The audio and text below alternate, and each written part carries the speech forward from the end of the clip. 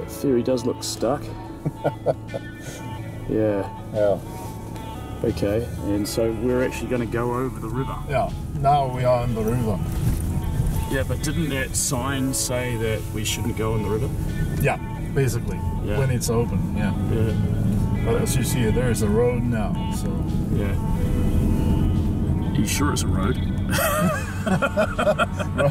Yeah, pretty much. Yeah, no worries. Really? Yeah, you look a little bit too relaxed for this. Yeah, sure. Yeah. do you want to stop and have a look? This is pretty much the middle. Yeah? Yeah. I don't think we should stop. No worries.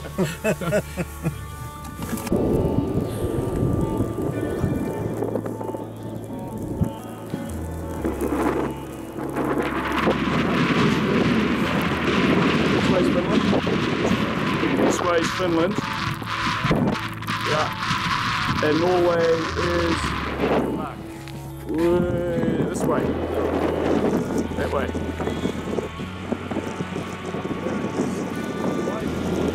Up there is the power of that.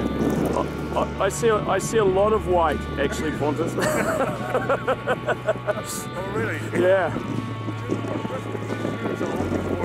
Oh yeah, yeah. Or open ice at the moment. That's right. Yeah.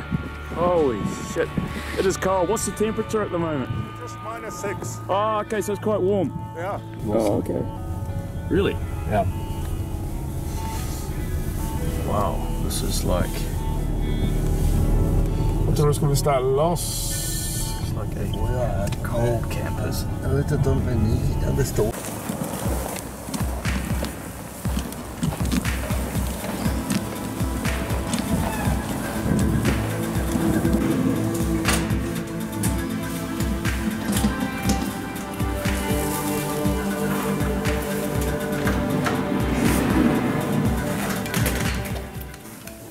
So you find that the wheelchair is, why is it difficult with the tatami? Because of the... If you see, you have to have a lot of power to turn it, because it's soft. Turn it, right? Yeah. Yeah.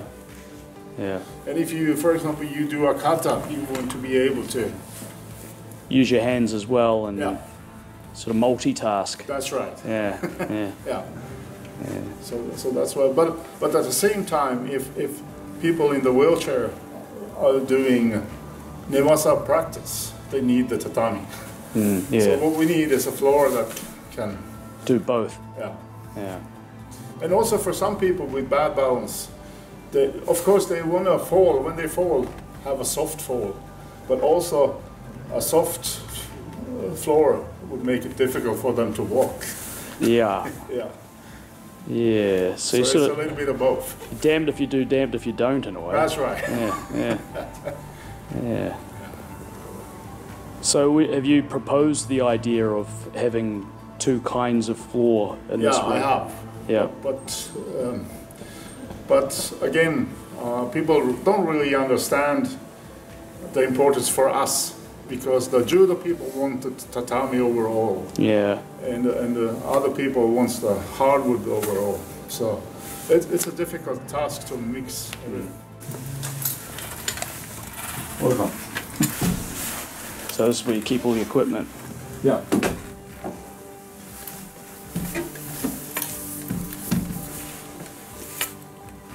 Nice and cozy. Yeah. Kind of small, right? Yeah. Yeah. Also Brazilian jujus practice here. Okay. Yeah.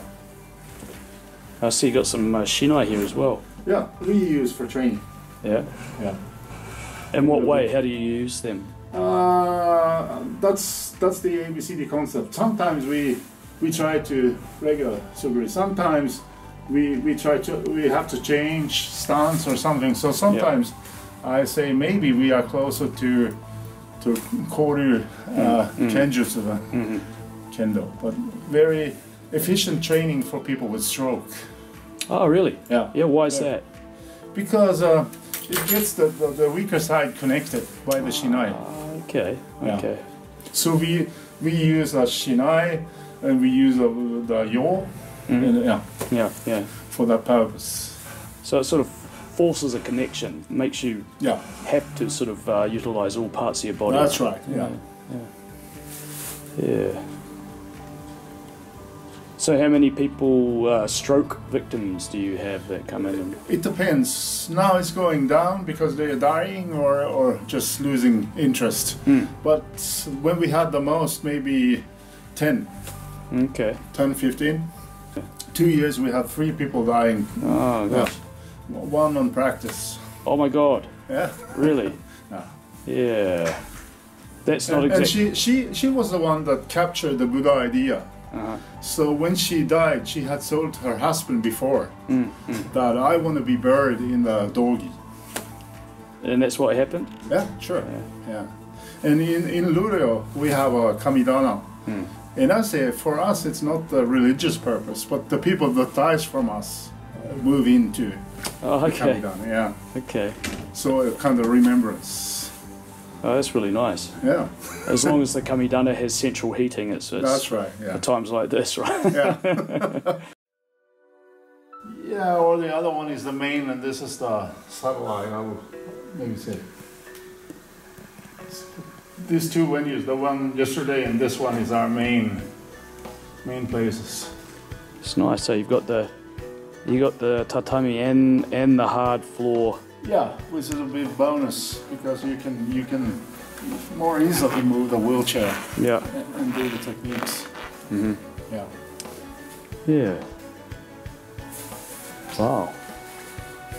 It's a real honkakuteki Japanese dojo with the kamidana and stuff over there. That's right. But actually, that's where the dead people move in when they die. They're the people that train with you, who die. Yeah. So we were talking about the other day stroke victims and stuff like that. That's right. Yeah. So they're looking over you guys. That's right. When, how, and why ABCD was created? From time to time, I reflect over that too. Actually, when I started Budo, or actually judo and karate, to become a better swimmer, but I very quickly, in the end of the 80s, realized that this is a rehabilitation, and then after a few years, I get a scholarship from a Swedish company that makes what they call healthcare materials to invent a rehabilitation system for disabled. And I had experienced that karate at the time had the same effect on me as physiotherapy. So I wanted to develop that sort of system. And I thought, for example, as an old swimmer, I know that if you want to excel in swimming, you go to the United States or you go to Australia. And I thought for doing the same thing in karate or budo, you go to Japan. And up until then, I always asked myself, how can I do karate? How can I do judo? But when I got into International Budo University, I get the opportunity of trying many Budo. And I realized that to reach the full rehab potential, the best is a mix of many Budo and martial arts. Yeah. So what is it exactly, the condition that led you down the path of, first of all, being a Paralympic swimmer, and then looking at Budo as a way of improving physical faculties and so forth? Actually, and that was also the reason that I go to a karate dojo and judo dojo was, at the time, I actually hadn't moved anywhere in the swimming for a long time. And I realized I had to do something. I had to, add up something to the swimming. And I realized that martial arts have a very diversity of movements. So I figured that would increase my ability of swimming as well. Yeah. What is the physical condition that you have that? Now? Yeah, well, that you had to start with. And... I'm born with cerebral palsy, Yeah. So and then when you're born with cerebral palsy, at least in Sweden, you start physiotherapy programs quite early. Yeah. But by the time you are 6 years old, 7 years old, you're dead tired. So if you want to continue to be physically active and not being bored to death, you have to go to the sports. And I happen to find Budo. Yeah. For swimming first and then Budo. Yeah. And for a long time, swimming was the main attraction or main event. Yeah. But Budo just complementary. But when I stopped swimming, I realized I switched. So Budo became priority number one, and swimming just complementary. Of the Budo that you do, you mentioned that you went to the Budo University and various other places, and I see obviously you've got a karate t-shirt on, but how many different kinds of Budo do you practice? I have had the opportunity to try many, but mine, the ones that I put in some time really, is karate and judo. Yeah, karate and judo. And you also dabble in kendo as well. Yeah. That's also at International Budo University. I get the opportunity of trying kendo, and I realized that we can use it in for example, for people that need for their rehabilitation, we can use, for example, kendo technique and kendo movement. Yeah. So you're just taking all the various different sort of idiosyncratic movements out of the various Budo. That's right, and that's we used to put it. Sometimes we take the whole arts. Sometimes we take techniques. Yep. Sometimes we take part of techniques. And sometimes we take the essence of the technique, so to speak. It depends on the case. It's a case by case. Yeah. And so to sort of help sort of promote this idea that you discovered really through your own experience, you created the ABCD. That's actually the idea of Matsuhi Kantaro sensei at International Budo University, Association of Budo Culture for Disabled, because he thought that Budo is culture, and it should have a cultural connection. So that's the name. Yeah. And so, what does the organization do? First of all, what is it? Is it it's an NPO or? Here it's an NPO, and internationally we try to just build a network because we understand that the circumstances in United States or Canada or Hong Kong or whatever in the world is very different. So we just used to say that we are a network. We are a network that try to collect knowledge and provide an opportunity for disabled people to experience Japanese culture. Right. And so once you got involved with ABCD and you set it up in Sweden, then, as you say, being a network, I guess that was when you sort of started realizing that there were many other groups around the world that weren't actually connected with each other. That's right, and that's one of the points with ABCD, to try to connect that we know about each other. For example, when I started Budo training, for example, I think I knew of 5 people around Europe that did the same. Of course, there should have been more, but not many more. But just because of this time with internet and everything, it has exploded, and we can easily connect. Right. Yeah. And so, what are the goals of ABCD? Obviously, promoting Budo culture as a way of helping people train their bodies. Train their bodies and train their minds also a little bit, because if only training body, they can go to any sports. So we want also a little bit of the mental aspect. Right. Yeah.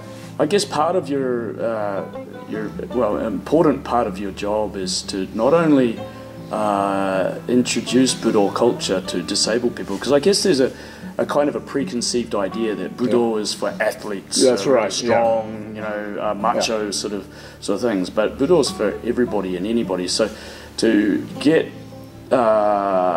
rid of that preconception among people with disabilities, but also among martial artists, of course, who don't have disabilities. That's right, and also among organizations, regular organizations, is that, and that's the ABCD goal would be not being necessary anymore. To blend into regular Budo. But all around the world, and sometimes we discover that there's not 100% acceptance at the moment.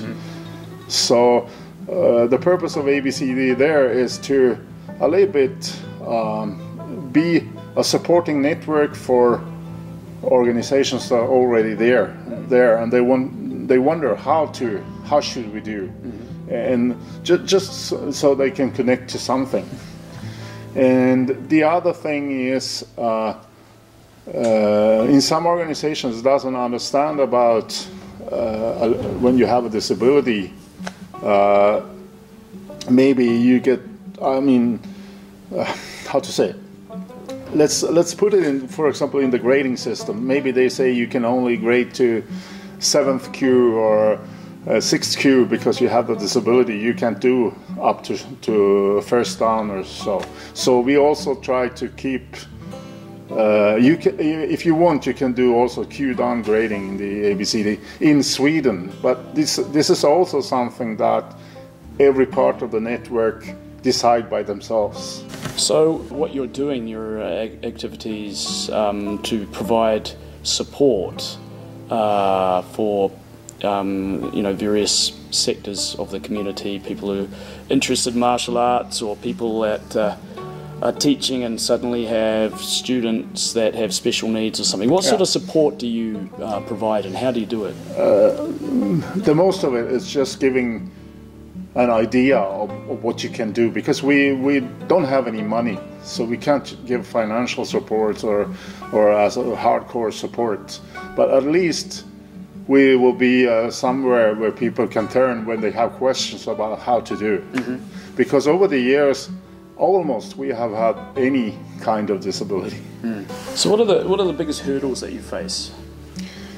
I think we've already gone through them. It's prejudice and not really acceptance about what we are doing. It's kind of weird to people, from, as you pointed, from both sides, from regular Budo society and from disabled people that think they cannot do Budo.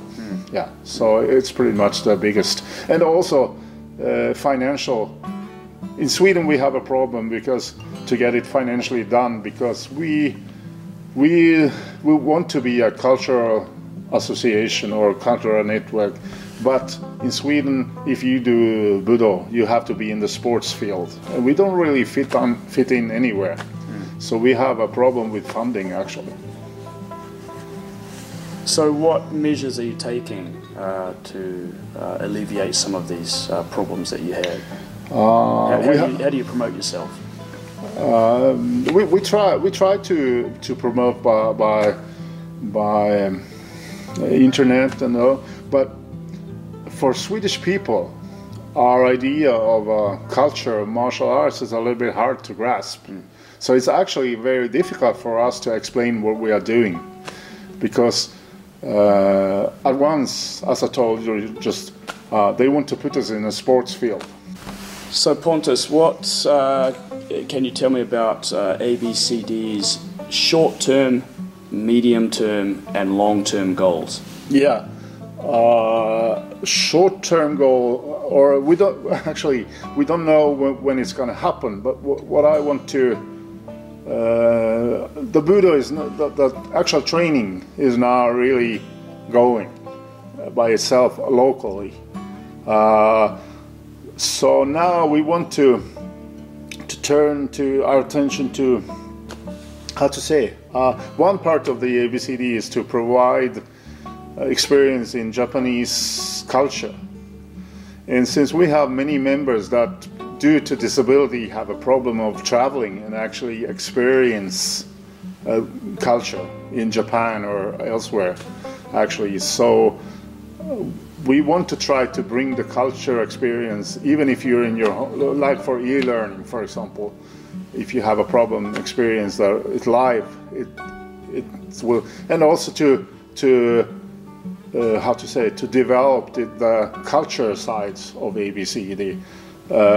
As I said, so for Japanese, maybe Budo is culture, but for other people, it's Budo and culture. Culture for them is singing and dancing, and yeah. So there's a kind of a disparity in the conceptual understanding that you're trying to overcome, right? Yeah. Yeah, and what you're trying to say to the Swedish people in particular is that Budo is not just a sport, but it has so many different aspects to it, which that's right, which help anybody, regardless of their nationality or their physical condition or their mental condition. It helps them grow as a human being, and you want to tap into all of that rather than just the physical side of it, right? That's right, and it's also very important because if you have a disability, of course, the improvement of physical training is to become better, so to speak, but you may have a disability that makes you, even if you train, you deteriorate. So it's very important to have the mental and cultural aspect there and explain what it is. Yeah. Personally, what have been your biggest personal hurdle that you've had to overcome? And from now, what are the things that are on your mind that you would like to achieve or accomplish in the coming years? Personally? Yeah, personally. Well, actually, it was when I was very young, of course, to start walking. And now, recently, since 2014, when I suffered from sepsis, to continue to train Budo, because but the reason I continued was that I realized, coming back from sepsis, that I tell other people with disabilities, it's healthy for you to train, and please train Budo, it's very good for you. So I thought I shouldn't stop doing Budo because of the sepsis. I should try yet another way to do the same thing and stay on, even if it's less now than ever before, but still continue. So you have found a new lease of life, perhaps a different kind of motivation now to continue, as in you have to set an example. Or I think this kind of activity really from the beginning maybe already set some kind of example, but to me it became true. I have to withstand what I'm saying by continuing. You have to practice what you preach, right? Yeah. So in terms of what you have planned for the next year or two for yourself? For next year we hope to, for the first time, settle a membership and or instructor tour to Japan for experience Japanese culture for one part, and to practice Budo for the instructor part. That's the big project right now, and if we are successful, or we have hoped for many years but we haven't been able to settle everything, is to have a continuous exchange with Japan. We are going there and they are coming here. Yeah. So that's what you're aiming for at the moment, yeah? Så där ska du spela in. Man måste spela in det. Och på Mattias att de inte satte fast överdraget ordentligt. Okej. Ja. Då kan jag säga, men då kan du träna lite sen. I think we have quite a good relationship right now with the doctors and medical institutions. So they know where they can send people to get some physical exercise and some training in the martial arts. That's right. Yeah. So how did you make that connection with the doctors? Did you just go and see them, or? Go and see them. And actually, before the physiotherapist program of Luleå Technical University include 1 day of Budo introduction. Oh yeah. Yeah. So new physiotherapists get an idea of Budo. Yeah.